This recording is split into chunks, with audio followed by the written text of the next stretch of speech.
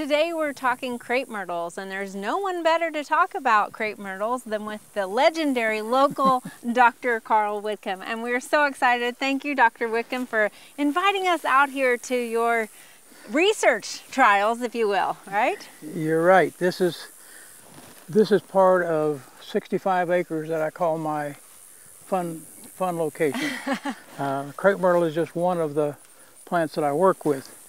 But what we're walking through are crepe myrtle seedlings in their third growing season. And as you walk down a row, these are all seedlings from the same parent.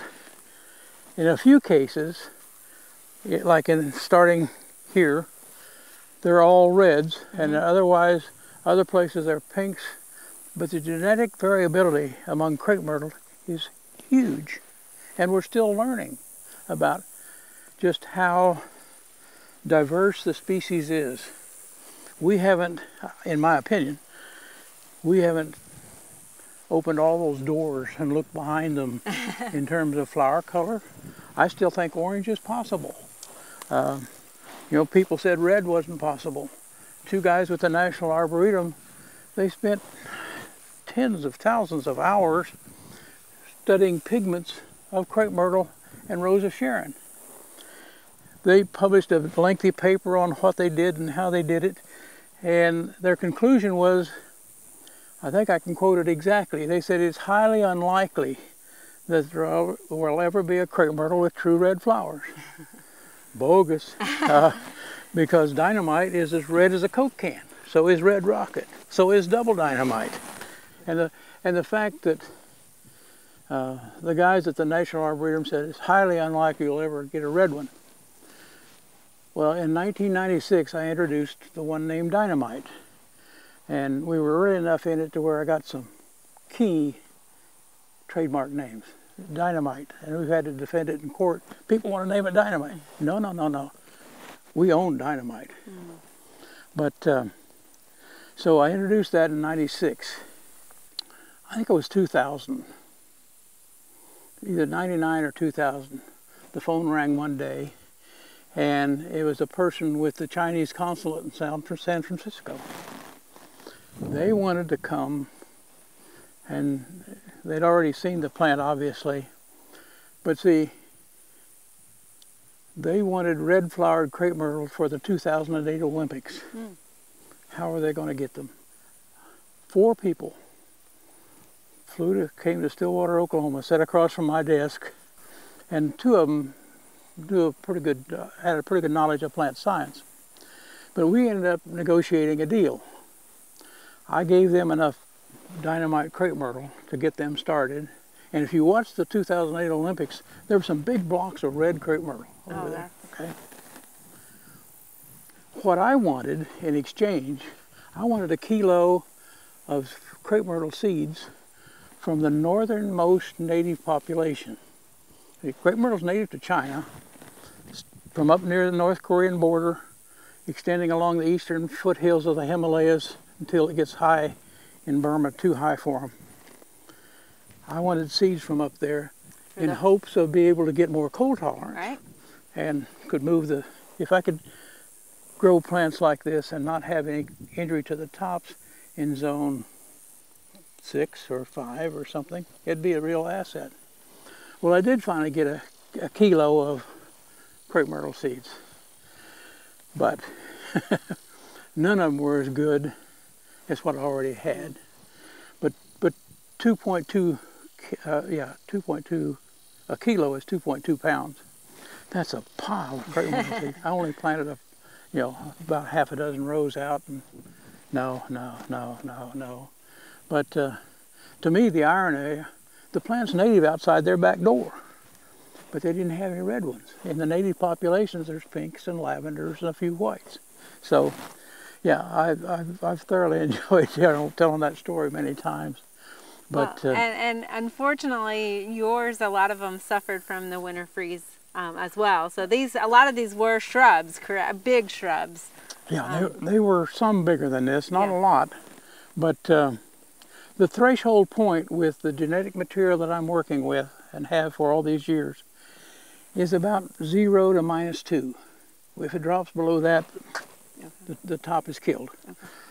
The crown and the root system is not, and so they come back with gusto because of that support. But to lose the top is undesirable.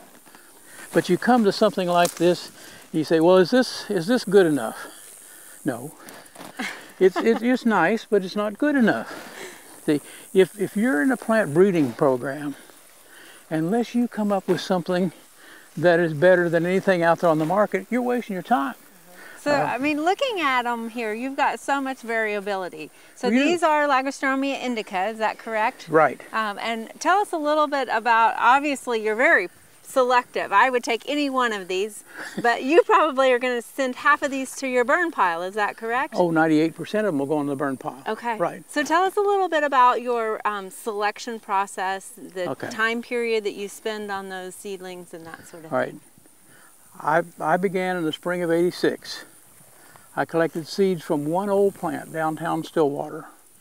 Every seedling I have grown since then, through 24 generations, are all descendants from that parent. Oh.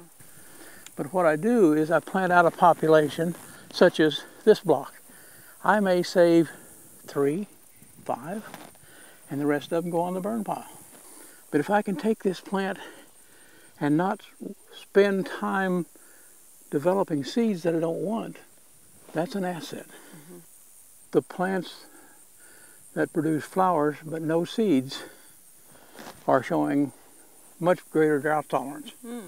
Because if I don't spend energy going into those seeds, where's it going to go? They're not as stressed, so they can go into root development. It's going to go. Yes, it's going to go into the stems and roots.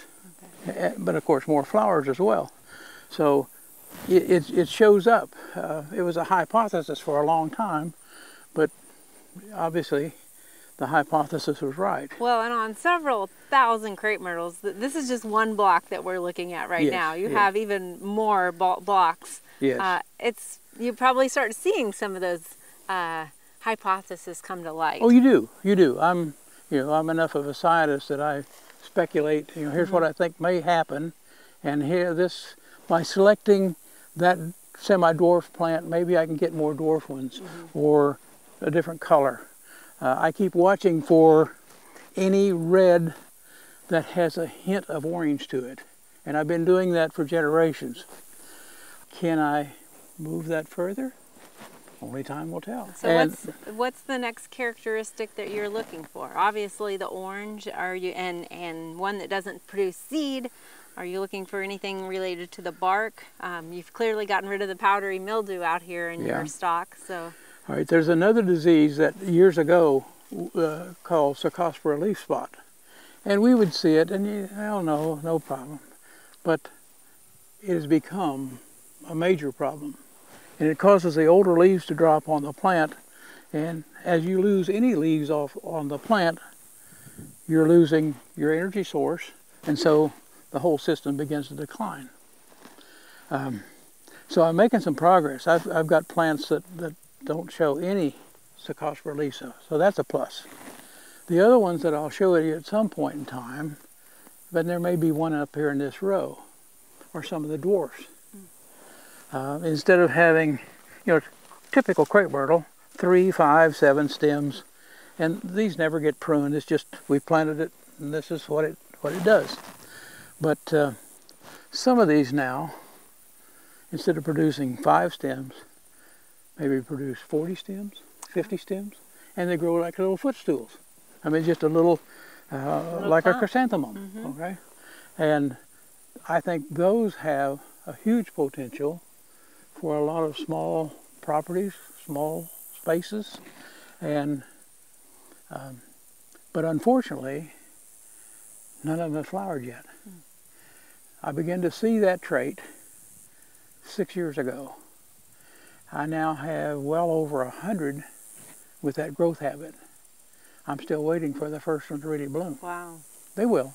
So clearly patience goes into this, and your vetting process is intense for all of these. And I have to say, you've got better self-control to go ahead and eliminate than I would out here.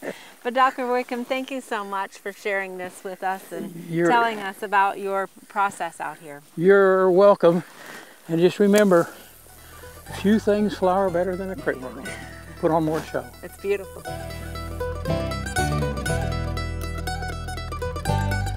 We hope you enjoyed this video as part of our Oklahoma Gardening YouTube channel. You can also find even more videos on the OK Gardening Classics YouTube channel. And join us on social media for great gardening tips, photos, and discussion.